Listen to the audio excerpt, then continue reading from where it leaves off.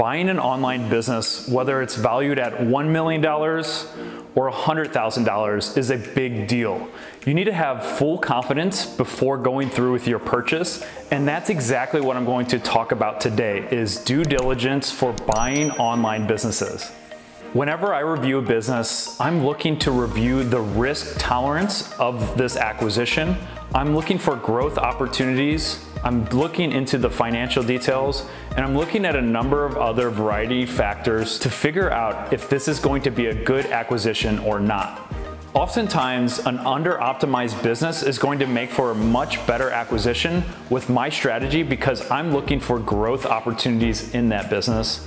A lot of times, other people are just looking for cash flow and looking to buy a business that's already fully optimized.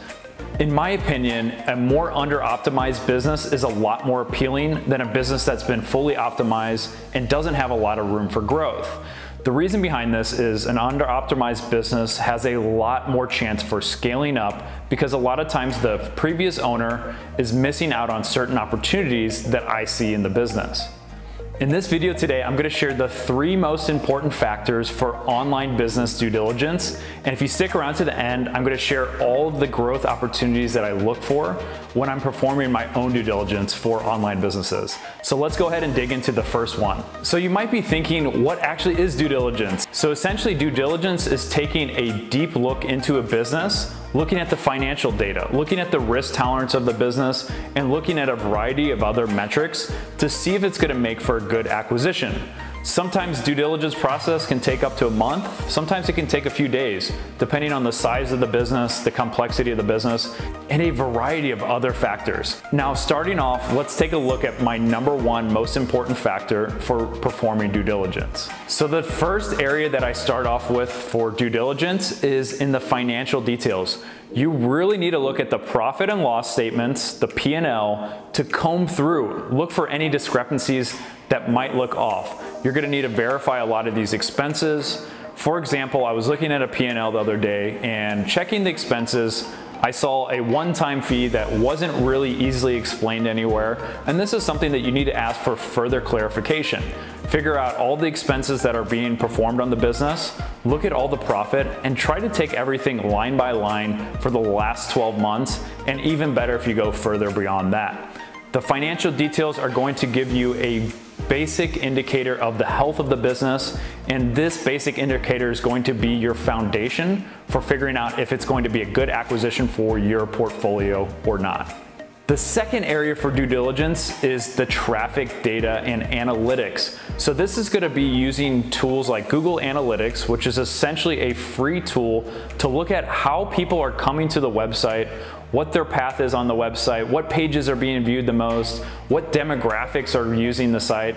Are they coming from the United States or are they coming from India? A lot of this traffic is not going to be treated equally, and traffic from the United States is going to have a higher value than traffic from somewhere in India, just because those traffic trends normally convert at a higher rate and they're going to convert at a higher amount.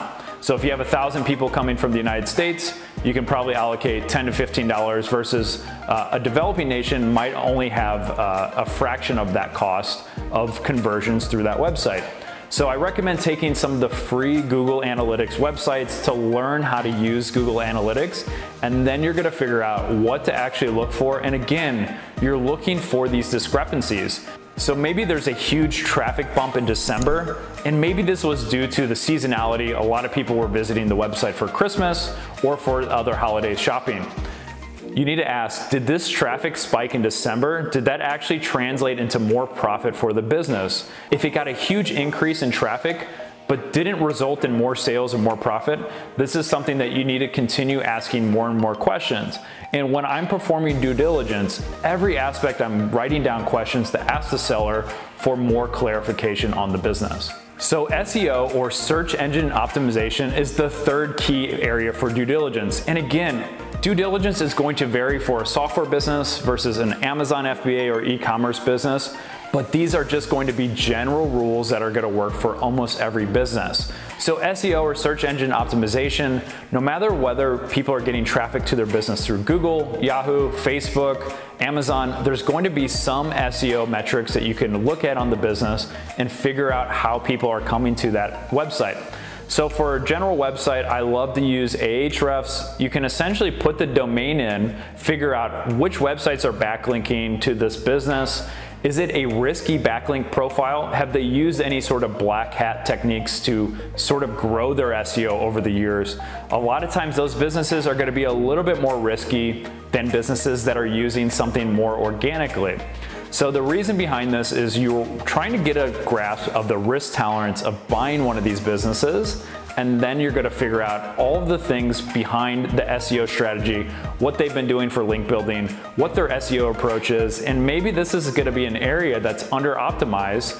You can acquire the business and implement your own SEO strategy that's going to have a big exponential growth on the business. So digging into the SEO, Ahrefs has a really great free course and program out there which you can take on YouTube to learn the ins and outs of how to use Ahrefs and how to perform an SEO audit of a website to figure out if it's a good key indicator to buy. Other than that, I also recommend looking at the number 2 to 3 competitors in the niche, put them into Ahrefs, and also do an audit on those websites to see if there's any other opportunities or low-hanging fruits for acquiring these types of businesses. Now, those are the 3 main areas of due diligence. Of course, a lot of those areas are going to have a lot more discrepancies and other areas that dig deeper into the business. If you're interested in learning more about that, leave a comment below and I'll be sending a full due diligence checklist for you so you can go ahead and see every area that I'm looking at for an online business. Now, moving on to the opportunities that come up when I'm performing due diligence, because one, the due diligence is performing a risk analysis on the business, but it's also looking at the opportunities for buying this business. Where can I grow? Where can I optimize? And where can I essentially start scaling this business from day one post-acquisition? Some of the areas that I love looking for is because I'm a full stack marketer, I look for, are they running paid ads? Are they running paid traffic? Is that a potential opportunity to grow the business? Maybe they don't have an email list. That's something that I love implementing. It's very easy and fast to start building one of these. Or maybe they have an email list, which is really common, but they're underutilizing it. Maybe they're sending 1 email a month, where you can start sending daily emails, weekly emails, or whatever structure you figure is going to grow the business more. A few other areas I love talking about and love looking for these types of businesses is the pricing plans, especially for digital products. A lot of times entrepreneurs haven't actually tested different tiers, they haven't tested different packages for the pricing, and that can be one of the fastest ways to optimize a business. Instead of getting more traffic, you're just charging more for your packages, and that can be the easiest and fastest way to double or even triple your profit. I've used this time and time again to optimize businesses that hadn't tested any different pricing tiers or any different types of packages. The last way that I love to look at is just CRO, which is conversion rate optimization. Essentially, if you have 1,000 people going through a website and they're converting at 5 to 10%, you can go ahead and implement standardized CRO tactics to improve that 10% conversion to 15 or 20%. So you're already taking people who are visiting the website and you're essentially getting them to convert and buy your product or service at a much higher rate, which at the end of the day is going to increase your profit and valuability for the online business you acquired. Now, if you love these 4 tips, make sure you go ahead and leave a comment below, and I'll be sending everyone who leaves a comment a copy of my due diligence checklist, where you'll get every item I look for when acquiring an online business. And go ahead, make sure you subscribe to this video, hit the bell notification icon to get alerted about every new video that goes live. And I'm publishing videos almost every day, so you wanna make sure you go ahead and turn on the bell notification icon to get alerted.